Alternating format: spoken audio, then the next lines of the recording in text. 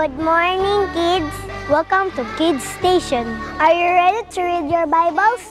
3 and 2 and 1.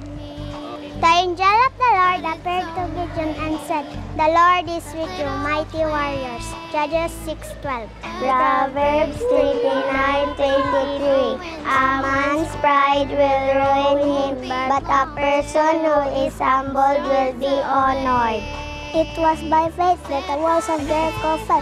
They fell after the people had marched around the walls of Jericho for 7 days. Hebrews 11:30. I must work the works of Him that sent me while it's day. The night cometh,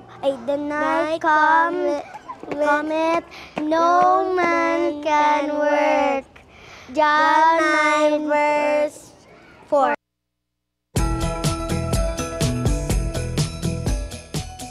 Panimbaya sa Kabuntagon would like to thank Mr. and Mrs. Manuel and Relaine Camarello.